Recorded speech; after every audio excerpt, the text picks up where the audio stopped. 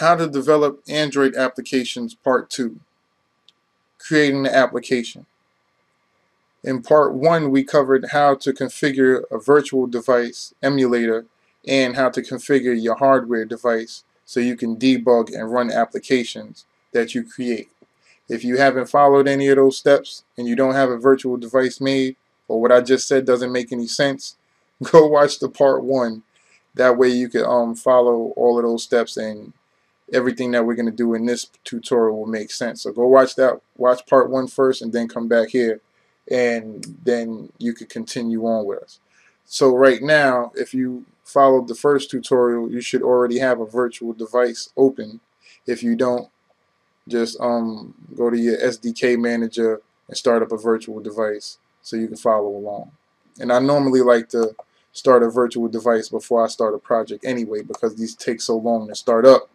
I just like to open up a virtual device and then I'll come and open up Eclipse and start up a project. So if you already have that started, just open up an Eclipse window.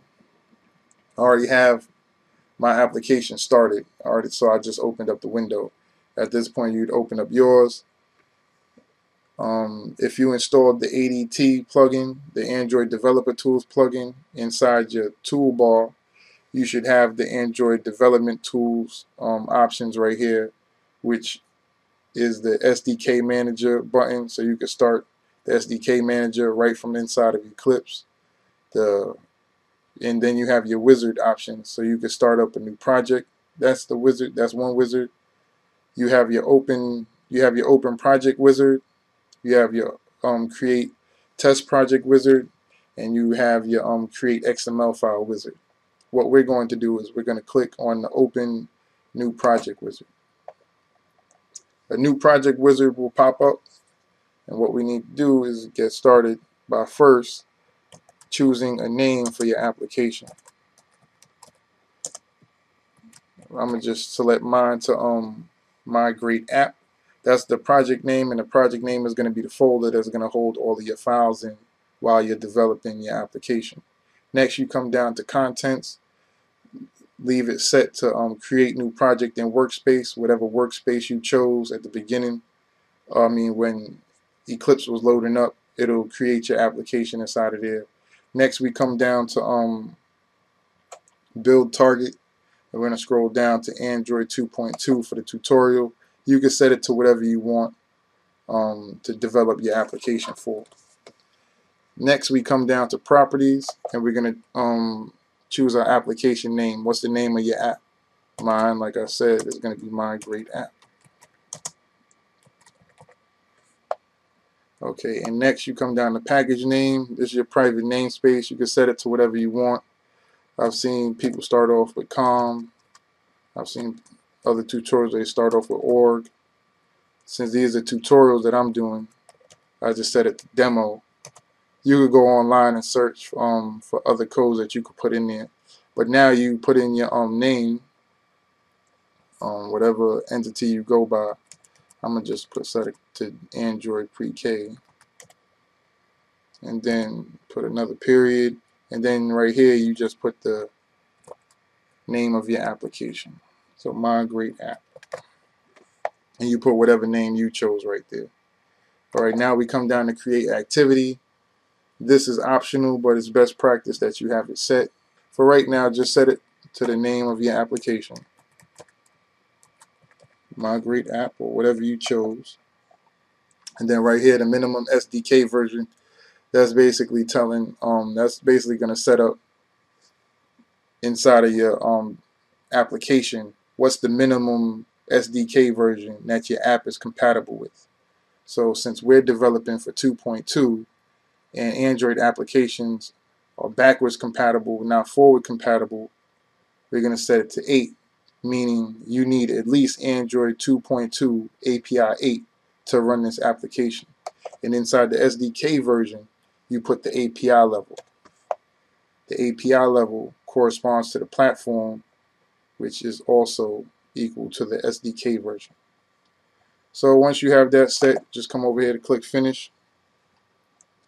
And since you installed the Android Developer Tools, the ADT plugin, inside of Eclipse, when you start a new project, Eclipse creates the project folder, and it generates all of the files and folders you need for your application. Give you a quick rundown. You have your Android manifest XML. That's the main XML file for your application. That's what everything is based off of. You put your activities and intents. We'll go into that in another tutorial. Inside your resources folder, you have your drawable folders that have your icons. You set your images and stuff like that. And layouts, you have your XML files that are your layouts, which are your screens.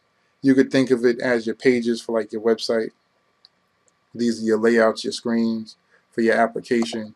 Inside of values, right now we have the strings XML, which hold the resources that define the values for different content and components and widgets inside your application and stuff like that. We'll get into that later on in the tutorial if we have enough time. What we're going to do is go all the way up to the top, go up to source, this is your package, and you have your Java file. If you follow any tutorials online and you see inside the tutorial where it says you have to add your Java, this is what you're talking about. I mean, you have to add this to your activities and stuff. This is inside your sources folder inside the package. This is where you'll add your activities. Just open it up so you can see.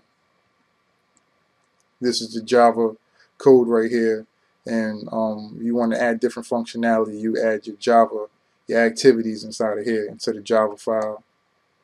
You can see you have your icon, the image. This is the icon that your application is going to use.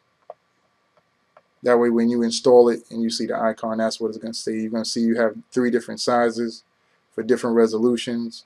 You have your main XML file, that's the layout, and you have the resource values. Okay, now that we're going to go and change some stuff later on, but for right now, I just wanted you to see what those files were. Now, since we have the project created, we're going to set up a run and debug configuration. That way we can tell the software when we want to run an application, what do we want it to do. So first what we do is we come over to run. It's the green play button, and we click the down arrow. Once this drop down comes up, just go to run configurations. The run configuration windows will pop up. Now we can set our run configuration. Alright, first what we have to do is we have to decide what type of run configuration. You can see you have multiple options down here. We want to run an Android application. So what I just did was I right click and went to new, or you can come over here to new, but I like to right click on it. And now you can see it just started up a new configuration, because what we wanted to do was make a new configuration. So first thing you do is you come up in here and you choose the name, and you can set it to whatever you want. I'm going to set this to virtual device, because I'm going to set up first I'm going to set up a run configuration for a virtual device. Alright, inside it initializes in the Android tab. We're going to go down to project. What you do is you click browse, and the project selection window comes up. And inside this window, a list of all of your open projects will come up right here. We only have one project right now, but if you have multiple projects open over here in the Package Explorer on the left hand side, that list will come up right here, and you could choose which project you want to select for this configuration. So you could double click or just highlight it and click OK. Now the name of the application, the project that we have open, comes up inside of here. You don't have to change anything else. Hit apply. That way now it's set. Now we come over to the target tab, and the target is going to say, okay, now where do we want to send the project to? And inside this window is going to be all of your virtual devices that you created. If you don't have a virtual device in here right now, you need to watch the part 1 to figure out how to set up a virtual device. But you'll have your virtual devices right here, and you'll select it. What it's basically saying is the target is going to automatically select this virtual device. So we come over here to press apply. Now the virtual device that we have open that we had running the entire time. If you started it up right before you created the project, right now it should be already initialized and running in the background. So what we're going to do is we're going to look at it one more time. We have a configuration. The virtual device configuration is set to Android project named Migrate App that we just created. It's going to launch the default activity that we set inside of the Java when we created the project. It's going to target automatically this virtual device that we created that you have running right now. And you don't have to change anything else. Now when you press run, you can see inside the console it's going to show you a list of everything that's happening. Right now we can open our virtual device so you can see when it comes up, but it's basically telling you everything that's happening. Like it's going to launch the Android, ADB is running normally, and it's giving you a log. It's showing you a log of everything that's happening.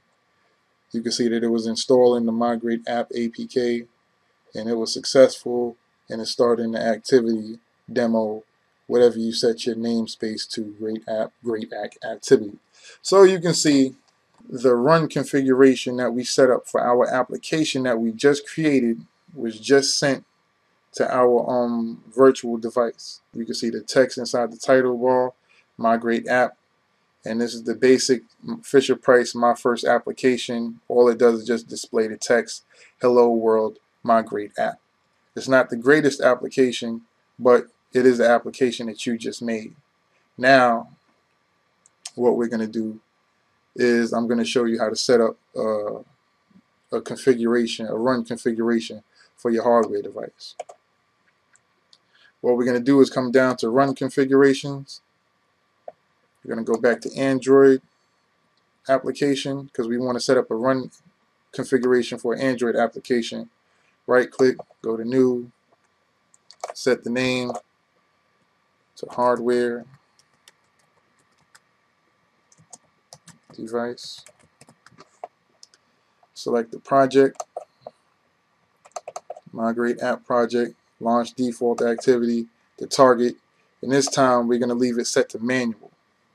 Once you click apply, it's already been set now. Now when you click run,